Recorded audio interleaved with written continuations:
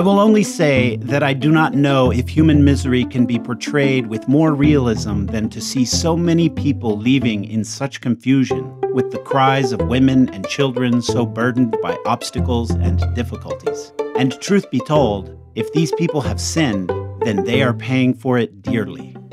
Don Juan de Austria, letter of 6 November 1570. Hello. Let's continue with the journey with the valiant Hidalgo and his savvy squire. Chapter 56 echoes the vision theme via its playful subtitle, Concerning the Gigantic and Never-Seen Battle. And in the joust's early details, infinite people who were hoping to see the severe and never-seen encounter. It is an extension of the Plato's cave symbolism in the previous chapter. It's also important to note that Cervantes frames the combat between Don Quixote and the lackey Tosilos with the official ban on dueling. The Duke removes the iron tips of the jousters, lances as a precaution, and tells Don Quixote to be satisfied that the Duke is even allowing this event, even though it went against the decree by the Holy Council which prohibits such challenges.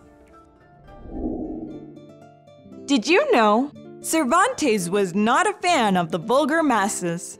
Remember that from the nobility's perspective, it's a fallen world. Chivalry's dead on many levels.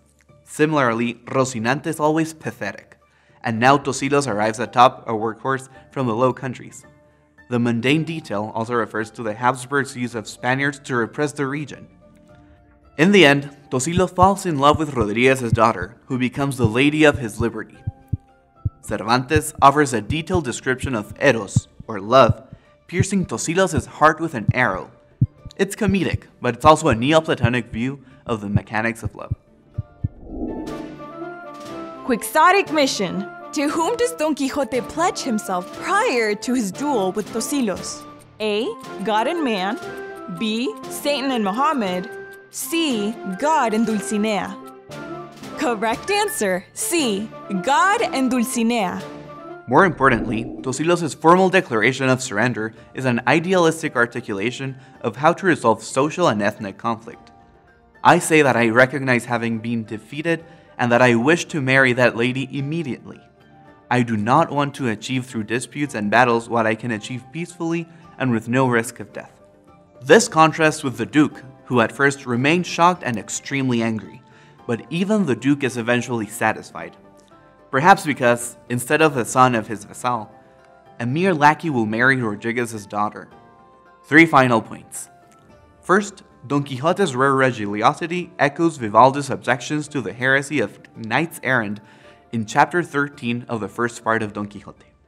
Awaiting combat, Don Quixote properly entrusts all of his heart to our Lord God and to his lady Dulcinea of Toboso. Later, he even blesses Tosilos' marriages with religious language. Since our Lord God has granted it to you, may Saint Peter bless it for you.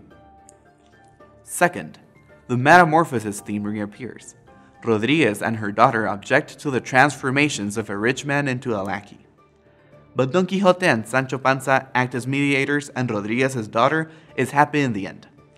I would rather be the legitimate wife of a lackey than the deceived mistress of a nobleman. Third, all of this religious respect and social cohesion contrasts with the sadistic disappointment of the masses. All proclaimed victory for Don Quixote, and most of them went away sad and melancholy at seeing that the 2 combatants they had waited for with such anticipation had not hacked one another to bits. Just like when boys are disappointed when the man they are waiting to see hanged does not appear, because either the other party or the court has pardoned him. What to do about the masses? Morality is the last thing on their minds. That's all for now. Keep reading, the story only gets better in the coming chapters. If you liked this video and want to continue learning more about the knight-errant Don Quixote de la Mancha, you can subscribe to our YouTube channel here. Also, you can enroll in our free online course on Don Quixote by clicking here.